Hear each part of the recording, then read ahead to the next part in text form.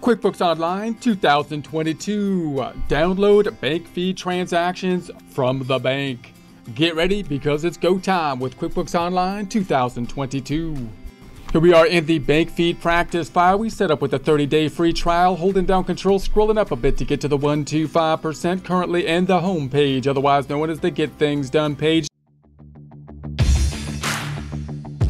The business view as compared to the accounting view. If you want to change to the accounting view, it's something you can do by going to the cog up top, switch to the accounting view down below. We will be toggling back and forth between the two views either here or by jumping to the sample company file currently in the accounting view. Back to the bank feed practice file. Last time we looked at setting up the bank feeds. Couple ways we can get the data from the bank into the system. If we go into the bookkeeping area over here, we can go to the transactions up top and we can go into the banking item, for example, and enter the information either through a connection directly to the bank, or you can see the two options here. If we go to the upload transactions, which you have the manual upload on the left-hand side, and on the right-hand side, you've got the direct connection. Either method, once done, will get you to the same point after the process has taken place with the transactions from the financial institution in what I would call bank feed limbo in your QuickBooks system, but not being used to create the financial statements. If you were to do that in the accounting view, you would be over here on the accounting side of things on the left-hand side, and then, you would be in the banking side of things up top on the accounting view, and the bank feeds have already been basically set up in this presentation in the sample company. So we've already got the data in what I would call the bank feed limbo component.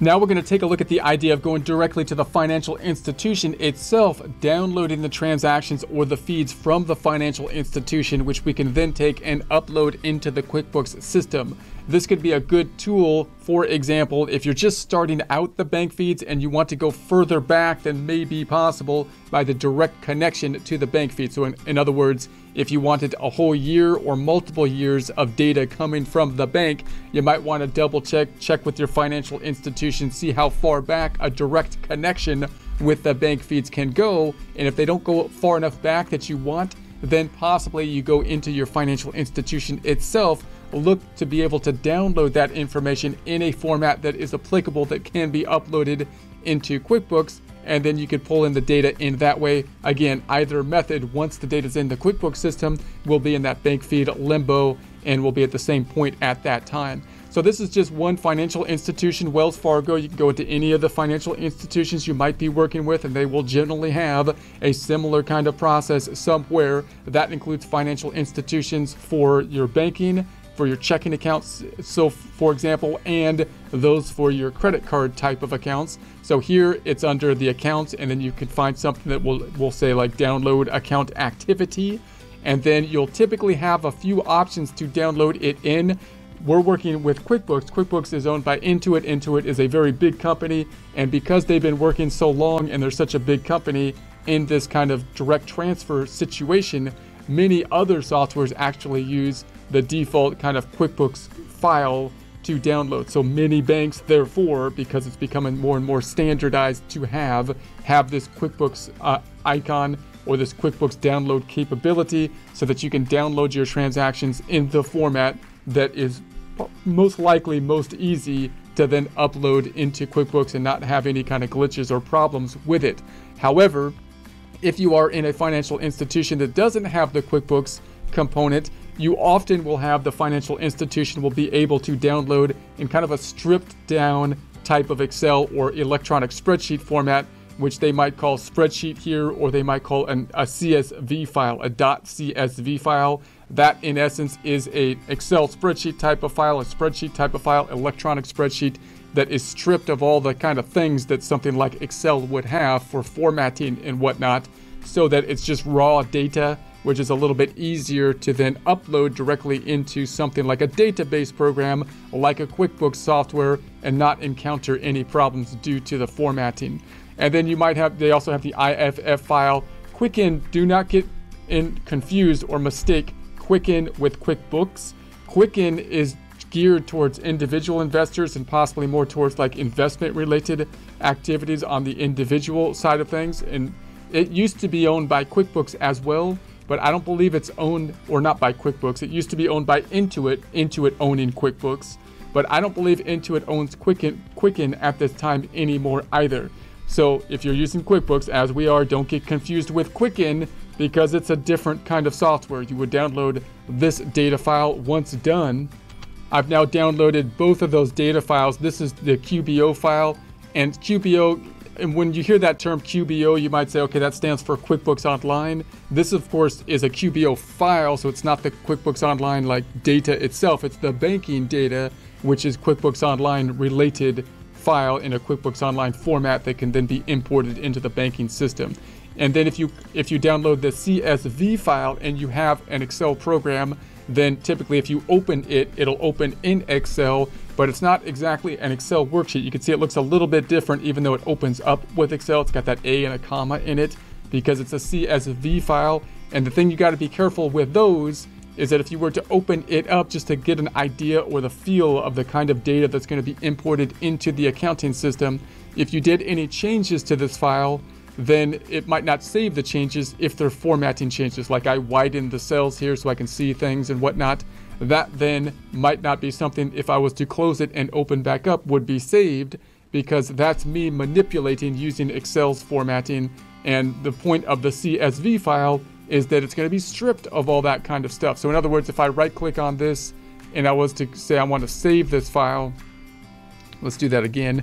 Right click and save as, and browse to where we want to put it. Notice it's a CSV file right here, as opposed to if I was to make it an Excel workbook file, which you could change it to an Excel file, but the CSV file is a little different and you want to be aware of that.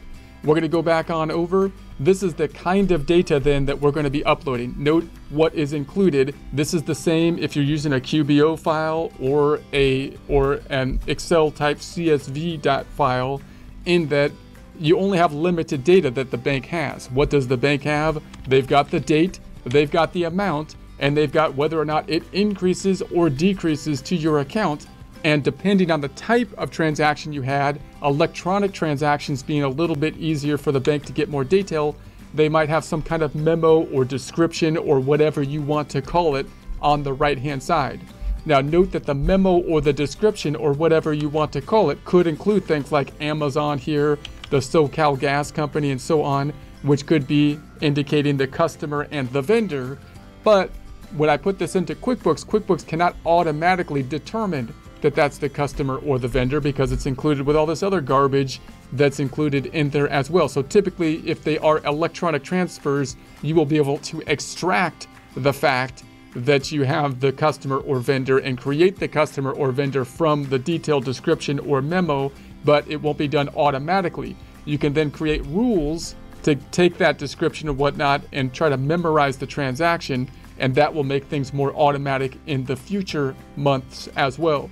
Notice also that even if we were able to assign out the customer and the vendor, which are usually the things that help us to determine which income or expense account we're going to go to. In other words, the SoCal Gas Company might go to the utilities expense, but the system of QuickBooks cannot determine that in and of itself. Even if they knew it was the gas company, maybe it could get sophisticated enough to determine that that should go into utilities expense, but we're not there yet, and there could be many different vendors where they're not going to recognize that it knows the expense account. So the two things we have to add at minimum: customer, vendor, and the account, whether it be expense or type of income account that we're going to be applying to. So, and that's where people usually get mixed up. They import all this stuff into the bank feed limbo and think it's just going to make their financial statements automatically, but you got to go through there and determine where these things should be assigned to, taking them out of bank feed limbo, adding the customer, the vendor, and the account. Also note, it's possible to add this stuff without the customer and the vendor and just the account, but you lose a substantial level of data by doing that. You don't have as much sub-reports or information, so it's nice, you want to, if you can, add the customer and the vendor typically. Now, if you had checks that went through, for example, then you wouldn't have the electronic transfers over here, and that would be a little less information on that side, but you would have then the check number, which could help you to look at the canceled check, and you can get more detail there, but it's going to give less detail just in the transfer.